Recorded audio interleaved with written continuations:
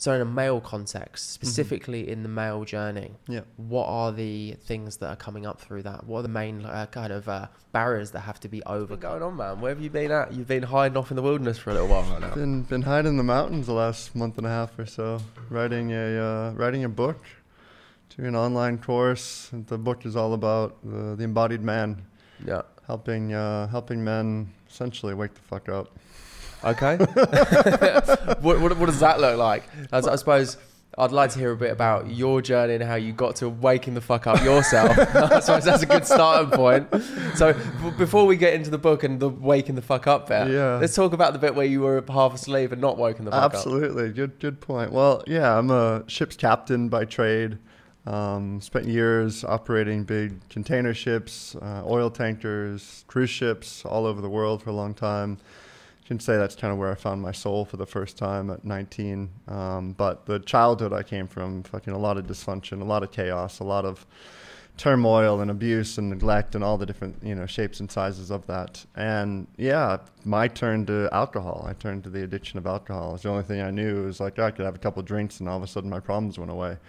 And then I eventually found myself doing a master's in spiritual psychology in my early 20s. And just dove into this field of transformation. And I had all these questions and chaos and things in my past. And I'm like, all right, God, like, why did you give me such a bad hand? Like, that's a little bit strange, And then I just started diving in more and more. And yeah, there was a long time where I did feel very asleep at the wheel and didn't necessarily know what was going on. But what I always felt was there was an inner inquiry to find out more and to discover a deeper place of what this whole journey of life is really all about. So that's, kind of navigator, merchant mariner, spiritual psychology. I've dipped my toes in a lot of different fields. And yeah, the last probably 7-8 years deep into the field of Tantra, really the only modality I've experienced in all of my searching that really encapsulates the entirety of the human experience, where sexuality, emotions, heart, mind are all welcome and all part of the conversation. And I kind of, as I'm writing this book, I wish I could give it to my, 18-year-old self. Be like, here's a manual on how to master masculinity from the head to the heart to the balls. How not to be a dickhead. Yeah, exactly. I feel like, one, I could use that book. And two, a lot of people listening to this can probably use this book. I mean, because it's so distorted. What we're taught and what we grow up with is what being a man is. This book has been very much my journey, seeing what an absolute shit human I used to be, but I never had any guidance. Right, there was never a real male role model in my life that gave me that guidance or even gave me any indication of what it actually meant to be a half decent man, let alone human. Spot some of the unconsciousness that was going on. So what was Aaron doing when he was 18? What was like some of the blind spots, some of the unconsciousness that was going on? There was a lot of alcohol. There was just a lot of numbing. There was a lot of stuff inside I didn't know how to feel. And the blind spot was, alcohol, sex, drugs and rock and roll. It was like, but at the age actually before I went to the academy, I went to a merchant marine academy, and when I was, 17 years old, in a deep journey that didn't want to end up there, and one night, like paranoid off of my arse. It's like, no, you can say you're completely off your fucking tits here, Aaron. It's fine. You can talk however you like. Okay, here, mate. Good. Yeah, I was completely gone, like so paranoid, so terrified, so afraid. And when all of that finally dissolved, and I remember I was just resting in my bed, and I had this vision. I had this vision of how I could live my 20s. So instead of going to this kind of small liberal arts school, getting an education, I was playing soccer a lot at the time. I had this vision of like, all right, I can go through military school. It's going to be pretty fucked. But I can learn this different thing. I can start to be a leader. I can have a license to operate ships right when I get out of 22 and give me more freedom. So it gave me a different view of looking at life. And it took me a lot longer to figure things out. But there was just these different moments along the way where different voices came through, and it was like, okay, which voice am I going to listen to? This one that's just, fucking and doing whatever pleases in the world? Or is it that voice that's like, hey, there's maybe a different direction you can go here. There's a different way. And that voice it's been challenging at times to listen to. And I feel like men, especially, because that voice can feel like this aloneness inside. And like, there's been a lot of times when I've been deeply alone and like, no one understands me. I don't understand what's happening in the world. This doesn't make sense. And, you know, at 18 on a ship, I almost took my life. I almost jumped overboard. I was just like, why bother being here? There's so much stuff inside. There's so much anger and sadness and frustration. Like, might as well just go back home. Wherever home is, it doesn't feel like it's in this body, right? And that it just, each one of those moments along the way kind of set me more in this journey.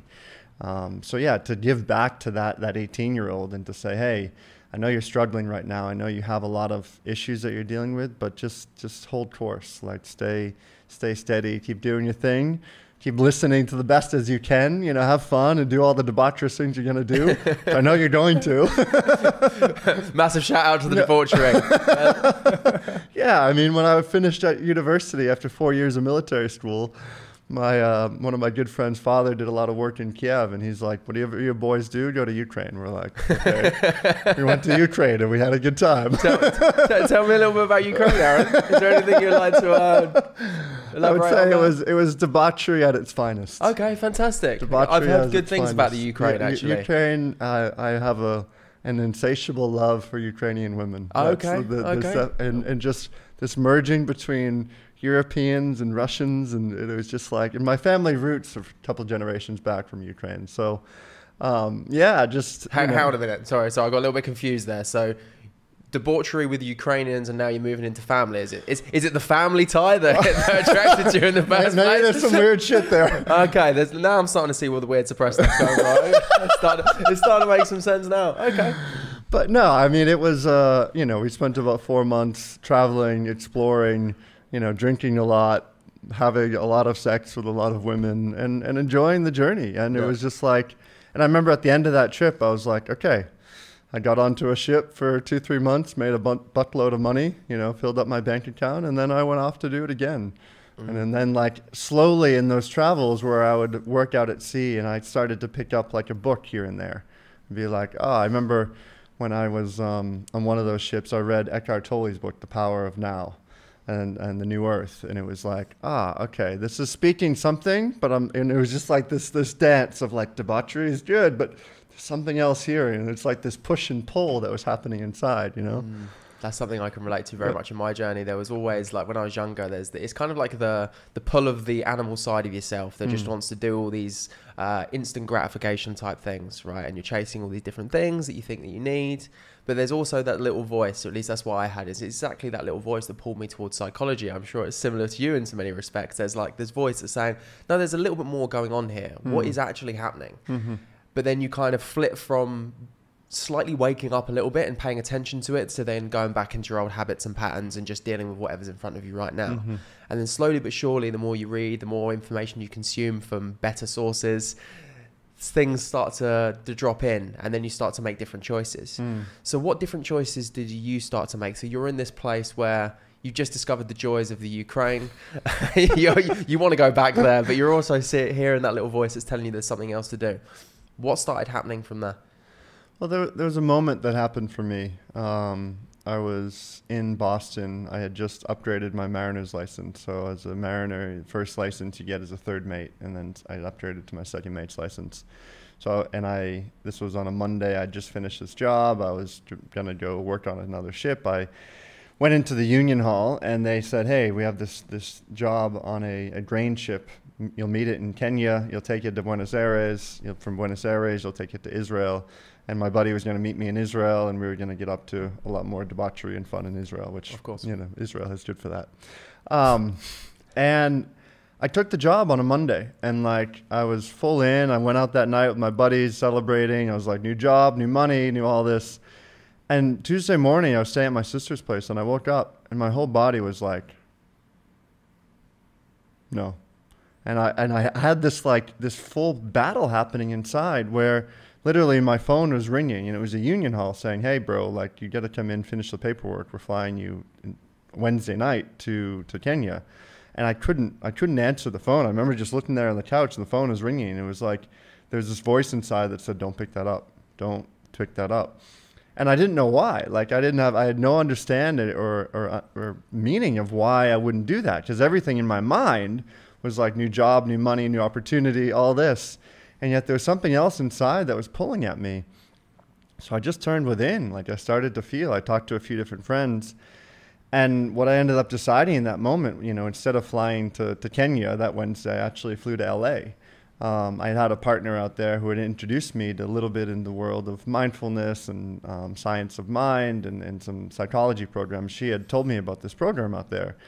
And as soon as I felt that thought of going to LA, it was like my whole body said, yes, yes. And I could still hear my mind being like, but you need to make more money, you need to do this, and you're going to have more fun. Like everything was lining up in the mind one way, but the body was leading somewhere else.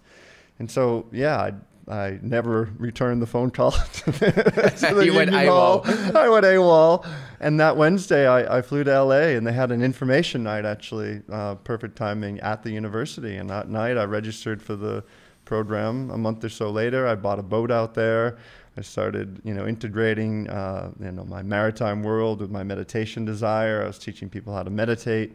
And I just took this whole other trajectory, all really from that one piece inside of recognizing I had a fork in the road. And that one fork was like everything was lining up in one way. And the other fork, there was a lot of mystery. I didn't know what was going to happen in LA. I didn't know what was going to involve. But when I made that decision, a month or two later, I ended up connecting with the self-development publishing company. So I started working for a publishing company and bringing in authors, sharing stories like, thank God I was raped, and thank God my son died, and thank God I was sexually molested. We had thousands of authors sharing short stories. And I just fully immersed into the world of self-development. It was like all of a sudden, all of these different things that I've been thinking about, that I've been writing poetry in like bar stools for the last 5 years, where I was like having moments and glimpses. Finally, I had full permission to dive fully into that. And I just turned off a lot of the outside world. I was like, the only thing that existed was self-development and growing. And I matured and I understood a lot. And it was it was a beautiful time in my life where so much was shifting, and I'm grateful for in that moment I had the capacity to recognize there's two choices here, and I could choose the one that was uncomfortable, but yet there was a knowing in my soul that was leading me there. I really want to tap into that fork moment, because I feel like that's something that happens for everybody somewhere along the line, whether it be a mental breakdown of some sort, whether it be the end of a particular relationship that you're attached to. There's always this kind of moment where you have a choice between two different worlds. And there's always these two different draws, and I think it's at those moments that really kind of dictate what the rest of your life's going to look like. Because had you gone on that ship, had you ignored that voice, then your life would probably be very different now. Because if you ignore it the first time, second, third, it gets quieter and quieter as time goes on, I believe. So what would you say to anybody that's in that position right now, where they're kind of feeling drawn between two different worlds? What would you say about listening to that little voice? Yeah, it's a great question. You know, that voice, it's like a muscle. And the more that you give yourself the willingness to listen to it, the more it's going to grow and expand. So somebody who is at that fork in the road, begin to differentiate between what the mind is saying, what the heart is saying, and usually there's two other voices there as well. The voice of the belly, the emotional body that's like all over, and then also our sexual energy. So that might feel a little overwhelming because there's four voices. We just talked about two, now we're at four. What are we going on here? So the best thing you can do is just really differentiate in the decision-making process that's coming forth. Am I trying to do something that's going to make me remember myself as worthy? Am I trying to do something to prove myself to the world? Like that decision of going on the ship, as I started to break it down, there was a lot of like, I still need to prove to my father that I'm going to make a certain amount of money. I still need to like prove to my maritime buddies that I'm still like that debaucherous sailor. And I was like, that's an interesting voice. Oh, wow. Okay. So what happens when all of those different voices dissolve away? And there I was in the space of the unknown.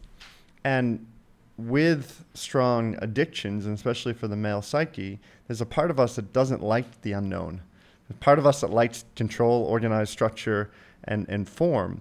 And so I had to sit with that and realize that there was a lot of control and structure in making that decision to the ship. And there was a lot of unknown in there. So what you can do is you lean into the unknown. You know, a mentor of mine said it's like you're walking down a hallway. there's maybe 7 or 8 different doors, and you can kind of like crack open the door. Oh, is this door even opening? Oh, let me lean in a little bit, rather than boom, okay, I'm here. It's like, let me lean in. How does this feel as I lean into that? And for me, in that moment, as I leaned into that place of going to LA instead of Kenya, I could feel in my body that there was something feeling right. There was something that was like starting to vibrate. It was like, yeah, listen. And the other one was like, but pull at me. And I could differentiate in that moment that there was a voice that was like the ego-driven mind that was trying to do something, and there was the intuitive guided soul that was pulling me in this other way. And it requires courage more than anything. And I've also at times in my life listened and totally fell flat on my face. It's like, that's part of the journey, is we're going to fail. But having the capacity to listen to that voice and the willingness and the courage requires a part of our being to dissolve in that moment and to really tune into the space inside the heart. You know, and I say the heart, and you know, one of the big things I speak about in this book that I just wrote is like that voice of the heart is sometimes difficult to really hear. It's sometimes, because then there's the voice of the cock for a man, and there's a voice of like the belly that's, mommy and daddy didn't love me, and that's really strong. And then the mind's like, but you got to do this, and this is happening here, and this is, you got to do this, and you have to prove your purpose in this way, and this is happening. And it's like, and then the heart's like, hey, I'm here, and no. So a lot of men especially go a lot of their lives just pushing that down. And so the encouragement is to let that come through as best as you can, and like to actually, one of the processes that I started doing and was actually allowing a dialogue where, you know, I would give a voice to my heart, which is, I feel, most connected to the soul. That literally looks like opening up a computer paper or, you know, a computer screen or a sheet of paper and just saying, hey, hi soul, like, how are you? And the soul's like, oh, good, you know, and it feels, that should feel quite kooky and weird. But by doing that, every aspect of our body has a place that can provide insight and information. So anyone who might be listening who's finding their way with that decision, it's like, can I give myself 5 or 10 minutes at the end of the night or in the morning just to tune into that deeper voice, to see what's alive, to see where it might be guiding you?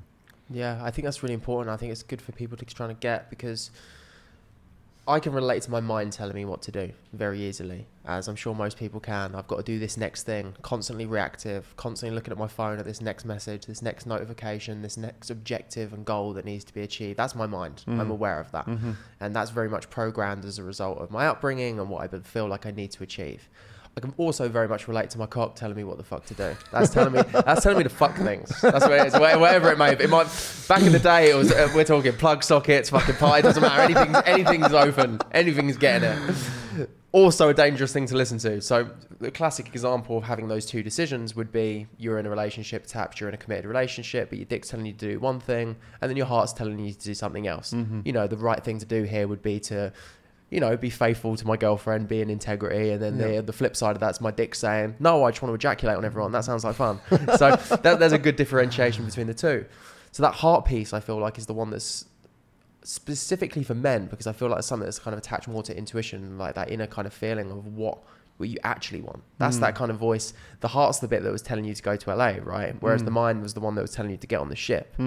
How do people tap into that heart process? How do you kind of recognize, because like you said, it's so much quieter, it's so much less in your face than your dick telling what you do and your mind telling you to answer that call, you know? The first way to begin to tap into that is to have some quiet introspective time in your day, you know, and it's you can call that meditation, you can call that whatever it may be. It's time each day where I'm closing down my eyes, I'm taking a deep breath in, and I'm just starting to like feel into my body, because just as you were saying, there is that next notification, there is that next to-do list, there is that next project. And it's like, I know that well. Like, I love, we've talked about this before, like the new opportunity, it's an opportunity. But to actually like slow down enough to like check in and be like, oh, okay, what's actually going on in here? Because when you give yourself that awareness to do that, then that voice of the heart's going to be like, oh, you're listening.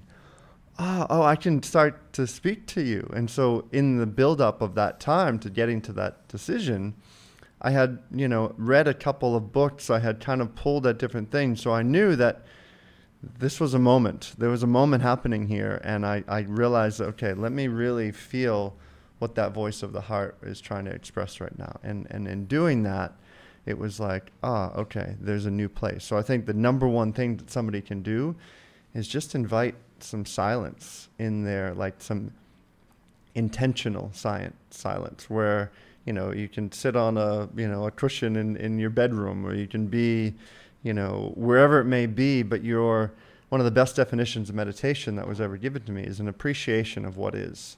You can meditate going for a walk in the garden. You can meditate, I find sometimes I'm not driving cars. I don't really do it on a scooter, but sometimes in a car, it's like you get to this like nameless, stateless, formless place, and all of a sudden you're just fully aware of the entire environment around you. So I find that to really access this deeper place of the heart requires time that you're slowing down. And that's not like time, I need to go meditate for an hour a day, because just feels too overwhelming for people. Like slow down for 2 or 3 minutes in the morning and just have a little check-in. What's happening in here? And that's gonna feel awkward. It's gonna, because if your body's not used to it, the mind's gonna be like, what are you doing? Nope, this isn't, no, stop doing this. Yeah. And because for in many ways, the mind wants to stay in control. It wants to, it wants to be the navigator. The analogy I often utilize between the heart and the mind is when I worked on the cruise ships, we would always have 2 men up on the bridge, and one would be the co-navigator and one would be the navigator. And the co-navigator is assimilating all of the information, taking in the wind and the tides and the current and the next port of call and what's happening with the passengers. And the navigator is taking all that information and then making the decision. Most people live their life from their mind being the navigator, just taking this all and going. And then the heart's like, but my voice matters. And so the shift that's I find is really important is where the heart actually can become the navigator. And then the mind just does what it's supposed to do, which is assimilate information. We're a bioelectric, magnetic, vibrating machine. To break it down very simply, the smallest thing that we know on this earth is a cell. A cell is made up of a positive charge and a negative charge. So everything that we live in lives in a space of duality. And duality is how the universe is made up. And so at the cellular reality in our body, the mind functions in the form of duality, in the place of, this is good, this is bad, this is kind, this is cruel, this is naughty, this is nice. And so when it can begin to see the complementary dance that's happening inside of the dual world that we live in, then the mind's like, okay, I'm doing my job. I see that, there's an equal amount of challenge as well as drawbacks that happen. There's an equal amount of benefits as well as advantages. So there's all this. Advantages are happening with the challenges. Drawbacks are happening with the benefits. So when the mind sees both of these places, then literally, and this heart math shows this really well. Actually, they break down the science of the mind and the heart and their interconnectedness. When the mind begins to do that, the heart has more of a capacity. Neural pathways literally open up inside that allow the heart to be a more decisive making machine for life's decisions. And all that is a retraining of the brain. So, that was a big part of my journey because I'm come from a very intellectually driven family. It was like my parents said, do whatever you want, fuck off as much as you want, get good grades, dude.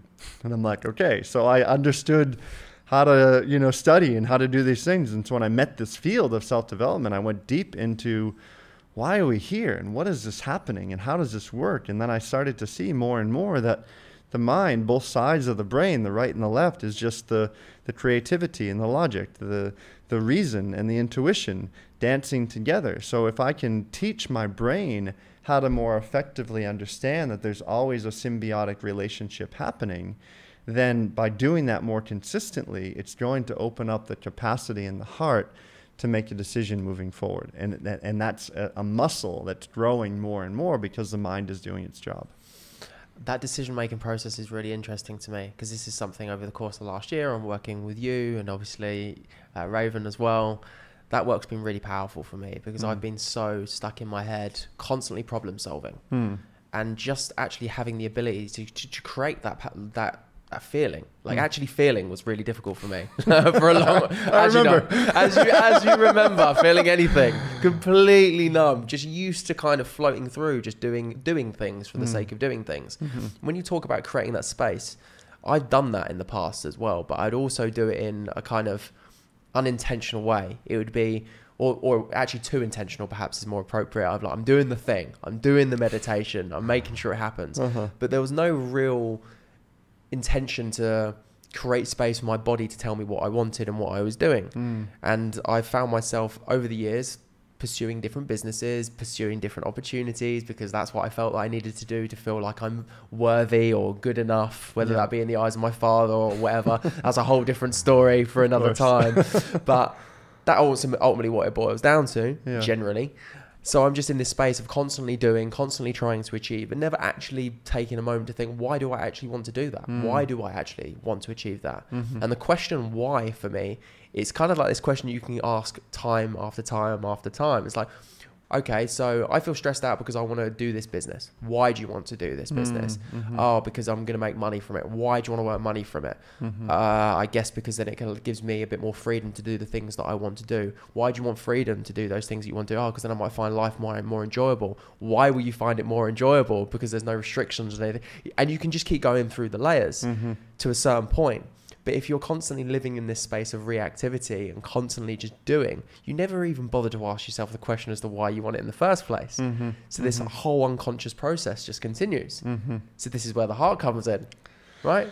This is where the heart comes in, because, you know, in that question of why that you're asking, it's like I lead people often into a death meditation. That sounds fun. Yeah. Actually, just last night I was running this workshop, Owning the Darkness. Anyone up for a bit of death? Yeah, a little bit of death, darkness. Yeah, yes, please. Okay. But the thing is, it's like we have this day-to-day life that we're living that has everything that you were just mentioning, like the next thing. Why am I doing this and why am I doing that? And what always is interesting to me is, can I bring myself to that moment on my deathbed, whatever that may be, however I'm going to, like whenever my soul is physically going to leave this human flesh suit. And that question of, okay, well, did I matter? Like, did I give it my all? Like, yeah, I came in for some crazy reason. I chose to incarnate into this flesh suit. I had the crazy childhood, you know, this, that. We all have our own stories. We all have our levels of mom didn't do this, dad did this, that. And it's all relative. The stories are real. And then life goes on and we learn the skill and we're doing these things and we find love and we buy the house and we do the thing and we have children and all that. And it's like, okay, there's the journey. And there I am. I'm on my deathbed. And you can ask yourself that question. You don't need to take yourself to the deathbed. You can bring yourself energetically there. It's like, why was I here? Like, did I utilize everything that life gave me? Because God, in my perspective, you know, not a religious amorphic God, but a grand organized design, if you will, of this crazy chaotic world that we live in on this spinning piece of rock in the middle of the universe. Like, to look at it in that perspective, it's like, okay, so I'm here. I'm not anywhere else. Can I be here now, as so many sages and mystics are always saying at the end of it? Can I be here now? Okay, I'm here now. And I know that that one time is going to happen when I've transcended the human experience and I'm no longer in this body. And so if I have that awareness that eventually at some point I'm going to die, then what is my why now? Like, is my why so that I get more likes on social media? And maybe it is. It's not to downplay any of that, but to continue diving in. And for me, the why, like anytime I've been in the deepest mystic journeys and connected to the oneness of the universe, it's like there's a strong voice inside of me that says, you're here to support others to awaken the wisdom of their soul. And to support others to master how they move through their human experience, so that the genius inside of you, the genius inside of any individual who's going through this world can actually be expressed. And it's not to create, oh, I'm here to create peace on earth, because peace and war serve equally. People that are protesting for peace are actually creating war. It's the same thing we see happening right now with this whole crazy pandemic situation, all the right doing and wrongdoing. There's a great quote I love from Rumi that says, out beyond the field of right doing, out beyond the right doing and wrongdoing, there is a field. And I'd like to meet you there. Because all we know is this right doing and wrongdoing. And we actually create more of what we don't want when we think that our view is right. No, my truth is the truth. This is the truth. This is the truth. No, this is the truth. And so we're battling. And so to bring it back to that why, it's like if I can recognize the equanimous nature of the universe, then I can give myself a deeper permission to play in the field of possibility, to play in the field of being to the best of one's capacity of beneficial presence. That doesn't mean you need to change people's lives. And maybe that means just sitting in the Himalayas and meditating. Maybe it means, being the best father to children. Maybe it means creating beautiful art. But that knowingness is alive inside of the soul. It's alive inside of every soul. I've never, in all of the session works and all of the work I've done the last 15 years, supported someone or seen someone that's gotten to that place and it's like there's emptiness and there's a place that's like, this is a seed of creativity. This is the seed of my soul that's expressing itself in the world. And the thing about that as well is that the moment, and I see this happen with people, the mind grabs on to that. It's like, okay, now I'm going to put that, this is my vision. This is my purpose. I'm now this thing. It's like, yes, and because we are these dynamically changing, shifting, vibrating beings that live in a creative force that actually the more that we can allow life force energy to move through our body because we've equilibrated, neutralized more of our thoughts, perceptions, and beliefs of both sides, then we get to be in this dynamic placing play of both structure, the world in which we live in, and flow, the world in which our body resides in. Our body is 70 to 80% made of water. So this water knows flow, and yet our mind thinks structure, form, organization. So this is this dance, and you can call that masculine, feminine. You can call that structure and flow. Whatever words you want to use to it, it doesn't really even matter. They're just concepts that's giving our mind an encapsulation of what this human experience is really about. And these kind of lessons, my favorite to go to is like order and chaos. I feel that's what like resonates for me. Like the whole yin and the yang, there's order and chaos, whatever kind of modality, whatever kind of set of teachings you want to go through. All these ancient teachings always have these two opposing forces that are always discussed. And it's going on a global stage, like you just said, the good and evil kind of type process that's always going on. There's war that's bad, there's peace that's good from one perspective. And then there's also this going on within ourselves on a daily basis. This is good. This is bad. This is a good experience. This is a bad one. The podcast was good. I had a really good time. Stubbing my toe this morning. That was bad. But then the flip side of that, maybe stubbing my toe this morning stopped me going out and walking in front of a car because I was a little bit later. Maybe the podcast, maybe because I did this podcast, someone's going to decide to shoot me in the face because I mentioned ejaculating on Ukrainian women earlier. It all seems, it's all respect. There's a matter of perspective always involved. So what you talk about when you talk about that equanimity, being able to have that perspective of not really any good and bad, I think that's a really powerful space for everybody to get to because, or at least try to. It's an ongoing battle for sure. Yeah. But this is also something that I always try and instill in people whenever I'm doing my mindset talks, etc. It's just having that perspective and kind of removing that. It's almost like a non-attachment to experience, because when you're not attached, you're then able to go into that flow-like state that you were just describing. How do you get people there? I mean, I know it's a big question. Right? I know I'm putting you on the spot a little bit here because it's like, well, maybe you need 25 years worth of work and you need to sit in a cave. But is there any teachings that you've come across in your time that really kind of allow people to understand that concept? Well, yeah, there's a lot I can share in that. The first thing, and this is probably going to sound like the sage mystic, is it's actually... There's nothing, like when you get to that point, there's not something to understand. Yeah. And that's like, okay, yeah, he's saying that thing. All right. He's like, oh yeah, it's understanding, understandless, whatever it is. But in a real way, it's like that part of our mind that's trying to contemplate how to get somewhere.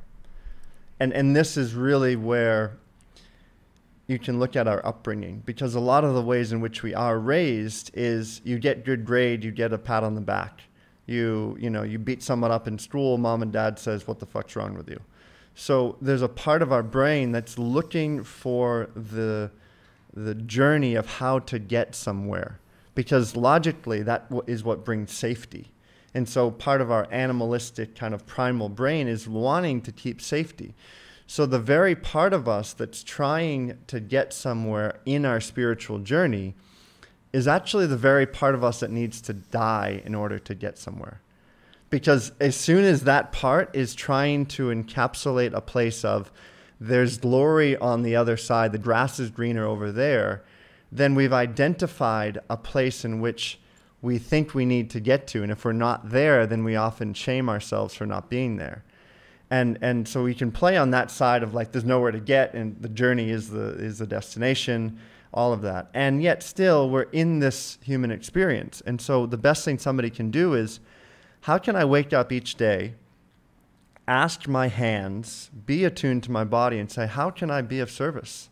Like, what does it look like being in service? And by asking those questions, then the answers will just have a natural way of revealing themselves. And so this non-dual, dualistic state, it exists more and more by our capacity to slow down enough to feel, to slow down enough to actually be silent in the chaos. Because inside the chaos, there's order. Inside the orders, there's chaos. They're dynamically balanced together, and they literally do not exist without one another.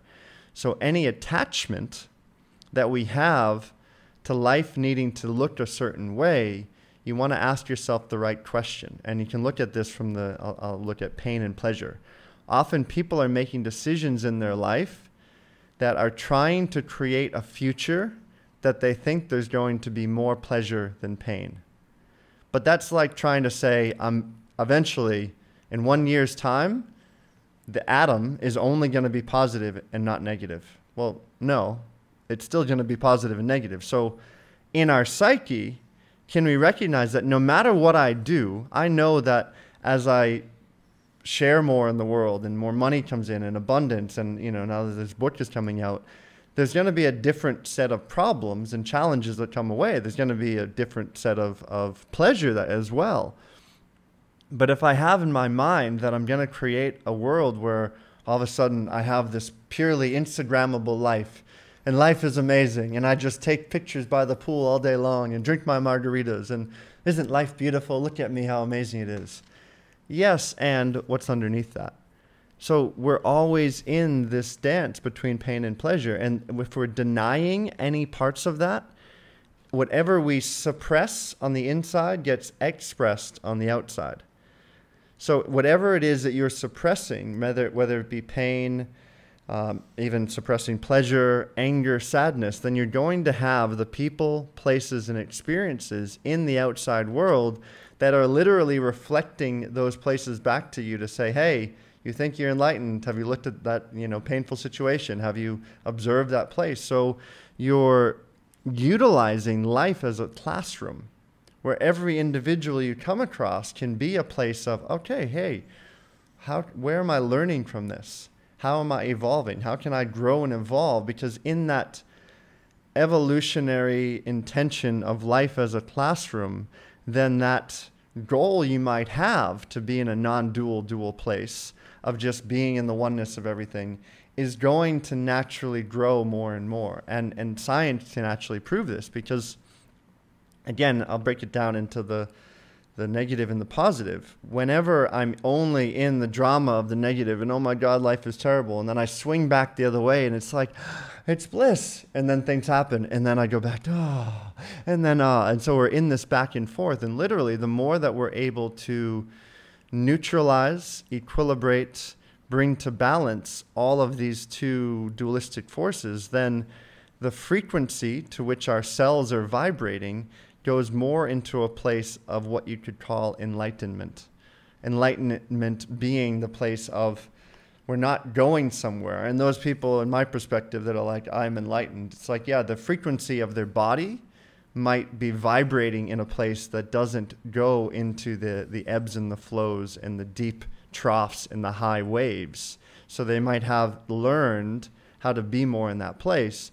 But I personally think, and that's why, Raven and I run the Embodied Awakening Academy, is the deepest awakening initially for me was a transcending out of the body and into this cosmic reality of like, oh, whoa, I am one with everything. And, anyone who's, I'm sure, experimented with plant medicines has had these experiences. Yes, I have, Aaron. I have. And then it's like, okay, what happens when I then drop that into the body? And the body, that is this darkness. Like when we go into the body, it can feel like this dungeon of like, what is all this stuff? So this is where embodied awakening, the embodied transcendent path, because it's, I think, sometimes easier. I spent a while up in Nepal, meditating in the Himalayas, and it was beautiful, and I was one with God, and nothing existed. But then it's like, can I enter into the world and have a relationship and have a business? And, you see as well, it's like, I think for me, the strongest spiritual practice I've come across in this life is teaching alongside the woman I love, running a business with her, and being romantic partners. It's like, I can't think of a more mind storm or a shitstorm of ways where I can learn and grow, and to navigate that with grace has been amazing. And we have our own challenges, we have our own highs and lows and everything else. And so that journey is where we're aware of all of these different places, and we make the intentional desire of, okay, Spirit, like, I'm here to serve, I'm here to love. How can I share what's inside of me in a beautiful way where I can know myself as abundant? I can live in the grace of a higher purpose, a higher knowing, my authentic self, and then still, show up and sing and dance and, be crazy in the jungle. It's like, I want to do it all. Why not?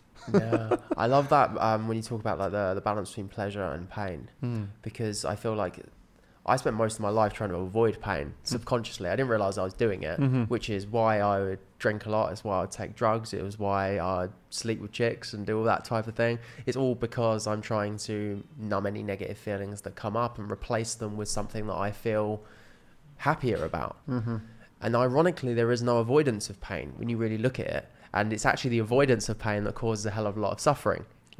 As every set of teachings will always say, it's the avoidance of pain that actually causes the real suffering, right? Because there's no avoiding pain. The unfortunate reality of this human experiences where we're having is that people that you love are going to die. Your body's going to deteriorate, and it's going to be physically and emotionally painful. You're going to go through a hell of a lot of distress. You're going to watch people around you suffer.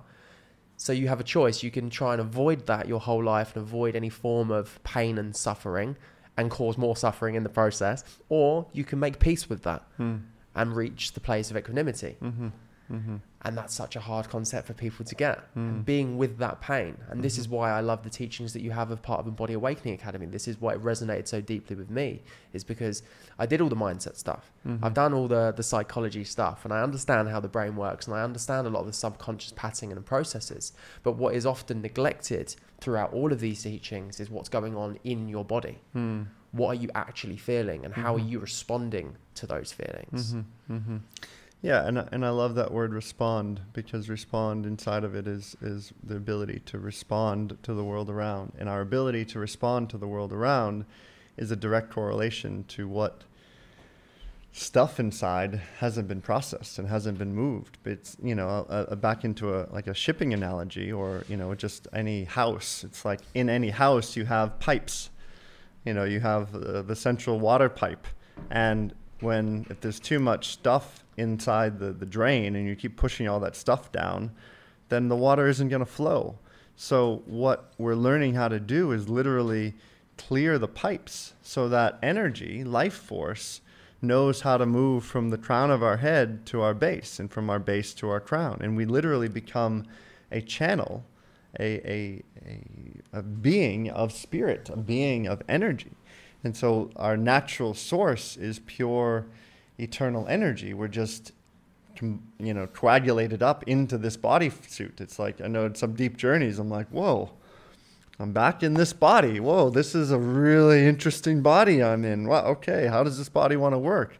How can I learn how to circulate energy in my body through breath, through sound, and through movement. And the more, people experience this in deep breathwork journeys, all of a sudden they're increasing the oxygen capacity inside of their body. And so naturally they'll start to flush through all of the half, they're literally on a quantum physics level, they're these half spin of particles that are held in certain cellular places in the body. And you can relate to this. How many times have you received a massage and all of a sudden he's touching an area of your body, or she, and you start to have memories or thoughts of something, you're like, I haven't thought about that in ages. I know for me that happens a lot. Mm-hmm. And it's like, so the body, the skin is storing cellular memory. And if that cellular memory is imbalanced in its perception, meaning that there's a belief that in the past there was more negative than positive, which is normally what people believe when they're still trapped in that place. So if I reverberate my mind to a moment in my past when I think that a situation happened that was more negative than positive, I'm then telling this body that's creating its own reality, that is a primal creator, I'm telling this body, please create more situations, like on a very computer programming, please create more situations that are going to force me to love, honor, and appreciate the perfection of the past. So what do? How does it look in real work? We hit our head against the same brick wall over and over, thinking that the brick wall is suddenly going to change. But what needs to change is our relationship to the brick wall. Like, the issue is never the issue. It's how we relate to the issue. And this is the journey of it all. This is why it's fun and crazy and chaotic and weird and wild and wonky. And the more weird and wild and wonky we can be and dance in the nothingness and the everythingness, then here we are. And then it's so much more fun and enjoyable. So what does that look like from a male perspective? So, because you spoke a lot about the whole level of suppression, how that manifests in general reality, how when we don't embody these things and connect with the body, then essentially the reality that manifests is the reality of the past that is being brought into the future, is essentially what's being described there. And then, so in a male context, specifically in the male journey, what are the things that are coming up through that? What are the main barriers that have to be overcome? What are the things that you wanted to walk that 18-year-old debaucherous Aaron through, What I would love to speak to him is the understanding of the male biology. The male biology is penetrative in nature. So we create life by sticking our cock inside, seed comes out, and life is created. So there's a strong singularity focus of, the hunter-gatherer in the male beings would go, I see game, I take game, I kill game. It's a very single-focused thing, and that's great. It's great to be goal-oriented in that way, and I would have loved that 18-year-old to know that, and he did that well. But what requires to have a deeper integration is because you and I are both in male bodies, but also inside of us, because of this polarity we've been talking about, you can say there's also a feminine essence. There's a feminine essence. That can mean a lot of different things, but the way I'll define that is the male body is penetrative naturally by biology. The female body is receptive. She's receiving the seed of the man to create life.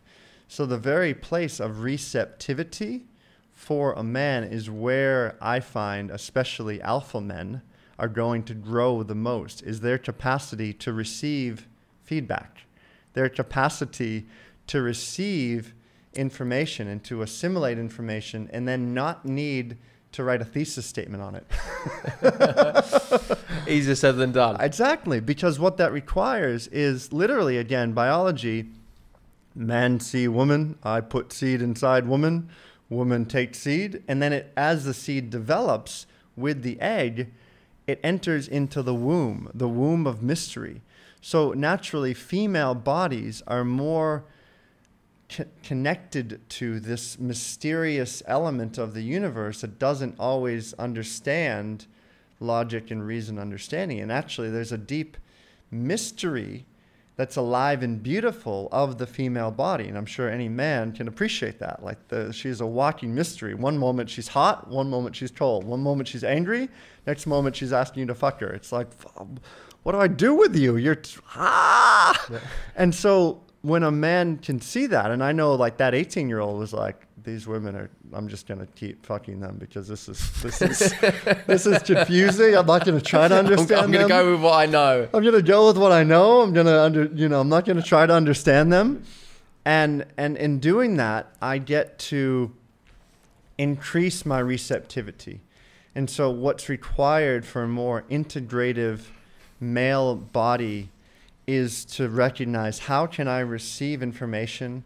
How can I step more into the mystery of life? And that's going to feel uncomfortable because most men have probably spent 20, 30, 40, 50 years in the particular way.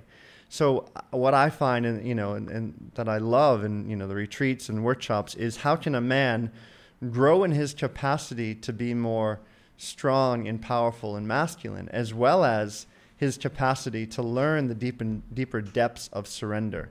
And for myself, when I met this field and I started to be more expressive and be more in the everythingness, because again, if you look at a Hindu reference point or anything, you have the masculine principle, which is the rock, the pillar, and then you have the feminine principle, which is just this energy swirling around of it. So the very nature of masculine is nothingness, and the very nature of the feminine is everythingness. And this is what are inside of both bodies. So, but if a man only knows singular nothingness, then he has an entire aspect of his being that hasn't had a chance to grow up and mature.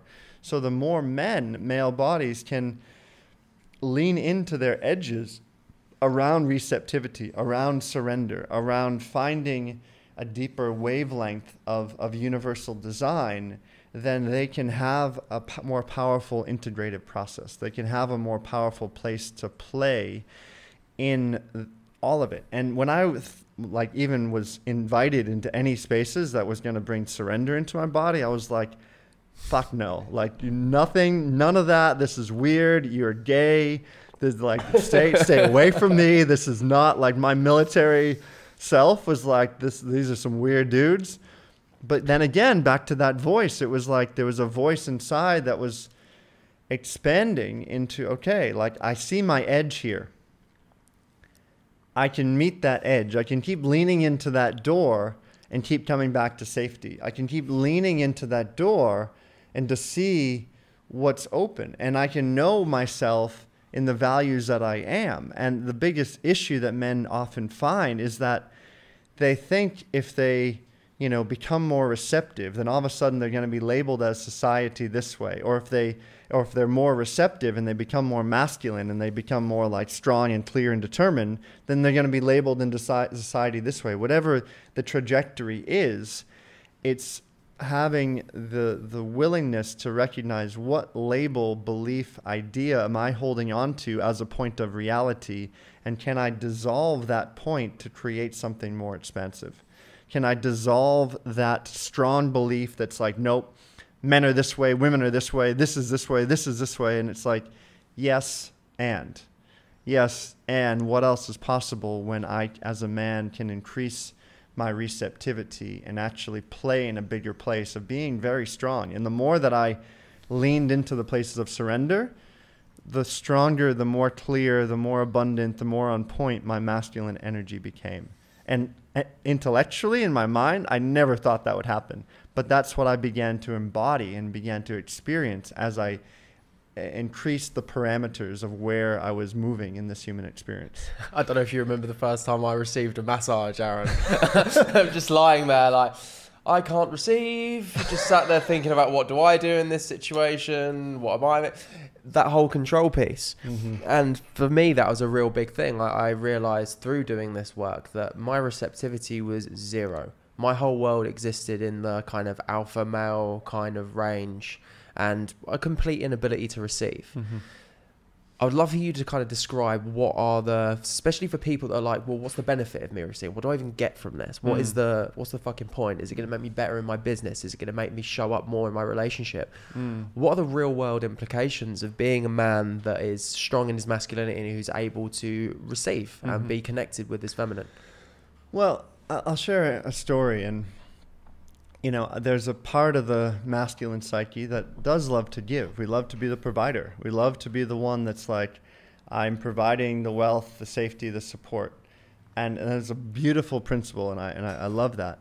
And I had an experience when I was actually doing my master's program. After the first year, it was a 2-year program. Like, I was living off my boat. I had spent a lot of the sailing money I had, and I was like, I'm going to do this. I'm on it. And then I looked at my bank account, and I'm like, this is not going to happen. And I'm like, okay, Spirit, like, you know, you want me here. I'm doing this thing. I'm listening to you, but how does this work? And so I sent out there's about 250 people in the program I went through, and I sent out this message. I wasn't asking for support. It was kind of this poetic dance of just like sharing what was moving for me. And, you know, I said, there's probably a good chance I won't be able to continue into year 2 with you guys, because there's just, I don't financially, I'm not able to. And so this guy who was in the class, he reached out to me, you know, probably a few hours. I sent this email out. I went for a walk on the beach, and I just surrendered. And I'm like, okay, whatever. If I'm supposed to go back to sea, I go back to sea. If I'm supposed to be there, I go be there. And this guy sent me a message, and he said, Aaron, like, I have some extra money. I was planning on donating back to the school anyways. I love this program. It supported me so much, but I would love to provide financial support for you to be there in the second year. And I was like, whoa. And so my mind initially took this in, was like, wow. Like, I was kind of celebratory, and I was like excited. I'm like, okay, this is amazing. And it's like, I can do this. And, you know, he was just like, I want to donate anyways. And I know what you're going to do in the world. And it touches my heart to know that I can support that. And so on the first weekend of the program, I was there. We all got together. We'd have our summer break, and we were all sharing, excited. And I just sat there. My body was numb. I was looking around, and I'm like, all of these people here, they had the money to be here. All these people here, they're better than me. All these people here, they were able to be here, and I had to receive like money to be here. I don't deserve to be here. And this was the story in my head, and it was so strong. And I'm like, who am I to receive this? Like, who am I? And on the first break, a friend of mine, I was talking to her, and I was sharing this, and she said, well, if you had that money, and would you want to give that to someone? I said, yeah, absolutely. Like, I love this program. It's supporting me so much. And she's like, well, if you would want to do that, then why can't you receive it from someone else? And it was like, boom. Fuck. Wow. Okay. Like, I need to practice in my receptivity here. And so I went back in, and I was just crying, and I was pouring out, and I had so much stuff of all the times that I love to give, but I don't actually know how to receive from all the different conditionings and programmings. And yeah, I went through that, and it totally changed. And, you know, I feel very deeply blessed for that brother. And I just, because, you know, a few years after we finished the school, he ended up passing from cancer. And it touches my heart that he was able to be there and support me in that way. And, you know, to know that, okay, there's a part of his soul that was like, okay, I might not be here for too much longer, and I'm going to be able to support this man who I know is going to be doing a lot in this world. So that dance between giving and receiving was so powerfully recognized in that moment. I'm like, okay, I need to be able to receive more, to be the being of change that I want to see in this world. That's really powerful, man. I'm hearing like a real distinct link between receptivity and worthiness. There's very much a link there, isn't there, between if you're able to receive, then it's because you feel worthy of receiving whatever it is. Yeah. I know a lot of people in the world, and I think myself included, I felt very comfortable giving. Like back in the day, when I was young, I had a lot of money around me. I was running around doing lots of different things, ducking and diving. And I used to love to give. I was always like looking after everyone around me, paying for everything, and I felt very comfortable with that. But I didn't feel as comfortable receiving. I didn't want to take anything from anybody, ever. And I recognize now, and especially it's kind of been highlighted specifically about what you were just saying there was a large part of me that didn't feel worthy of receiving. Like it's almost like to earn my spot in the world, I needed to contribute to other people's lives financially in some capacity, because I wasn't good enough just to be there, you know? What would you say how would you kind of depict the link between worthiness and reception? It's directly correlated, because our capacity to, like, for one, we don't need to receive or give anything to know ourselves as worthy of love. We are love, intrinsically embedded eternally. There's no part of our being that isn't love, vibrating in full everything. So anything that's getting in the way of our capacity to receive is just thoughts, beliefs, and ideas that are taken away from our idea of knowing ourselves as love. So there's a direct correlation, because I find the more I know myself as being a strong, vibrant leader, teacher, speaker, facilitator, whatever word I want to put to it, and I can know that worth inside of me, then I'm able to actually receive more of what the universe wants to provide for me. I'm able to receive more, and this is a direct correlation, especially financially and with abundance. The more I check in with myself and say, okay, how can I be beneficial with where I'm at right now, and how can I support myself and others around me to live in greater continuity to the truth of this universe, then I can receive more abundance, love, knowingness into my being, because I'm listening to the chords of my heart. And so anyone who's listening who might feel like unworthy or not able to receive, their partner's love, or their mom or their dad or anyone, it's like, okay, looking themselves in the mirror and just bringing that back to say, I'm worthy of love. Like, I am love. There may have been a separation, and I can forgive myself for buying into the belief that there was a separation, and return to the pure source I know myself as. I think the first barrier, at least it was for me, I didn't even realize that I didn't think I was worthy of love for a long time. I didn't even know, because I've always been a very confident person. I've always been happy walking into a room, saying how I feel, talking about whatever, cracking jokes, all the rest of it. So for me to actually think that there was a part of me that didn't think I was enough was actually kind of alien to me. How do you kind of recognize that? The only reason I recognized it is because I realized I wasn't able to receive. I realized that link between not wanting to receive and them not feeling worthy of receival. How do you really tap into that and recognize that maybe? What are some indicators that you're in that space where you don't feel good enough? Well, I would say I'll connect that to what I've seen, especially in the last year or two with COVID, is the male suicide rates going up, because there's a lot of men who don't know, like, they feel alone and they feel empty. So if you're listening and you feel like, the indicator of that is, do you feel like nobody's there? Do you feel like nobody's listening? Do you feel like, you're on this journey all alone and you're suffering, and the invitation would be to take a walk in nature first, and just to allow nature to receive the gift of nature's beauty. I love being here in Bali, because there's so much to receive and there's so much to give. And the more that I can look at the world around me and say, okay, how can I receive more love in my body? And maybe if you're feeling more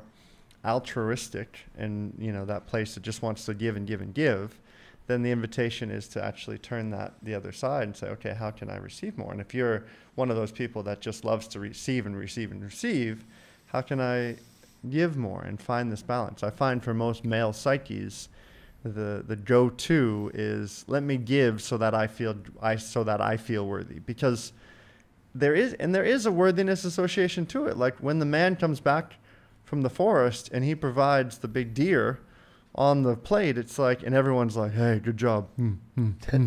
Like there's a worthiness there's a place inside. So how can you provide service, provide value into the world, and just know yourself as worthy, and not have that be a representation of your worth, if that makes sense? Yeah, for sure. And that's a challenging place, because the ego identifies as, I am the provider, I am the CEO, I am the business owner. And by being that, that's where my identity is creating worth. And this I see a lot. You know, a lot of the coaching I do is probably, 50 to 60-year-old men who have made it. They're very successful. They're doing great.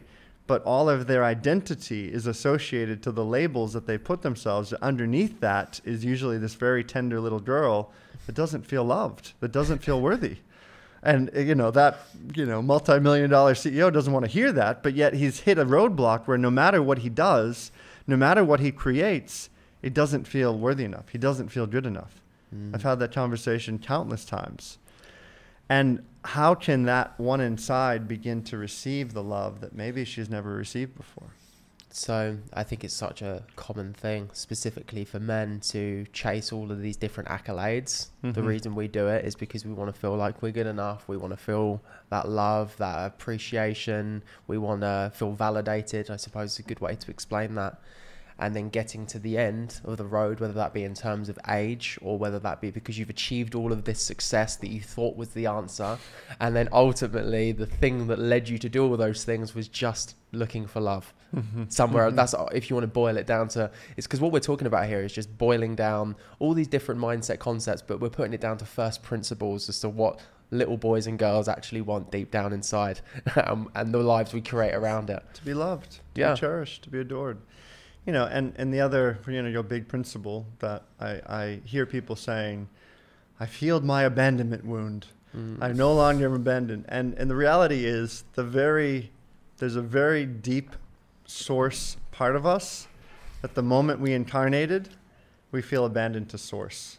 We feel abandoned to the very source to which our soul has come from. Whatever that source is, we can pontificate it at the end of the world, but when we think finally one day I've healed the abandonment wound, it's like there's probably still a part inside that's like, I still want to go home. Because at 18, when I was on that ship and I wanted to jump overboard, like there was all the chaos and things I was going through, but there's also a part of my soul that was like, this whole human thing kind of sucks. Like, let's just go. Like, I was on my way to Kuwait. It was the Iraqi war. I'm like, what am I really doing? How did I end up here? What the fuck? Why are we in war? What is this world about? It's like, just go home. Like, just jump overboard. Some sharks will eat you. You'll deteriorate back into life. Might as well. What's the point? But it was in that moment where it's like, okay, there's something I'm here to do. I don't know what that is, but and that, like I was saying earlier, that opened up this dialogue inside of me where I just started to have a conversation with my higher self. And this is something that I recommend to, a lot of clients and people in all of this. It's like, begin to dialogue, see what's there. Like, where is your higher self guiding you? There's a higher principle, there's a higher source, there's a deep knowing inside. And just as we've been talking about, are you listening? And can you just allow that voice to express?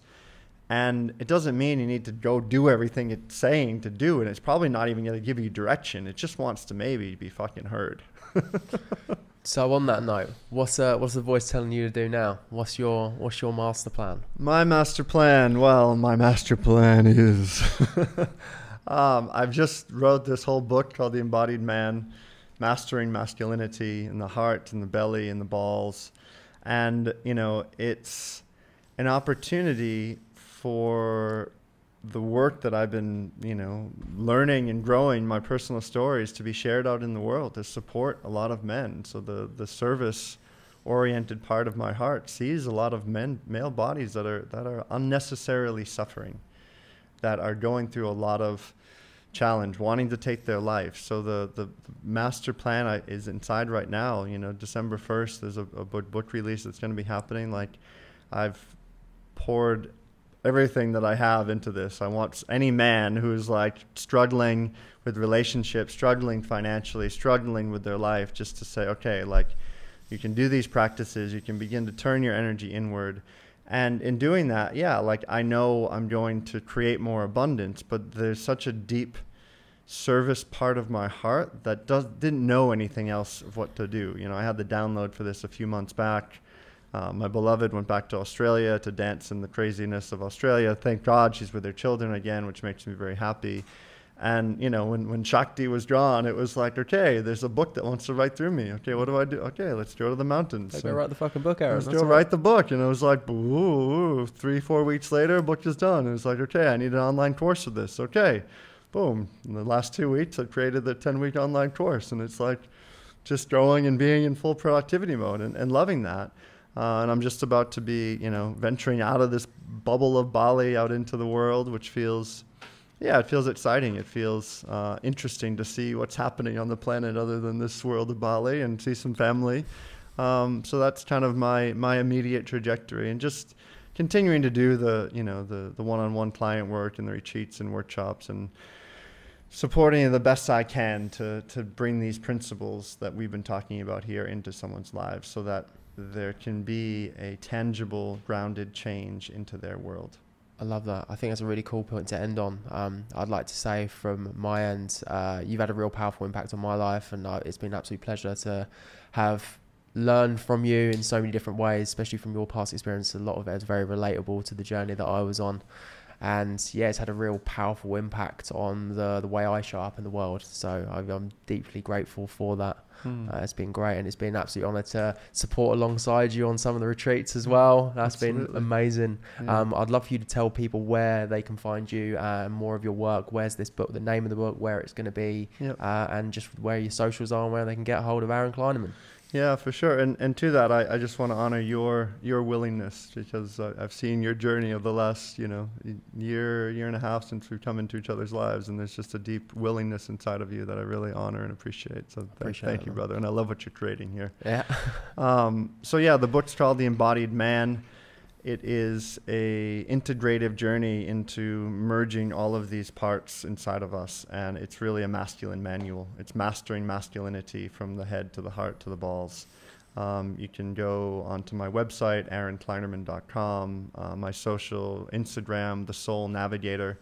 You can check out all the stuff there. The work that Raven and I do at the Academy is Embodied Awakening Academy, all the places there as well. So we'll be running a Living Tantra retreat actually in Mexico, beginning of the year. So we have that plan. I'll be doing another men's initiation, the journey we were on in Costa Rica in November.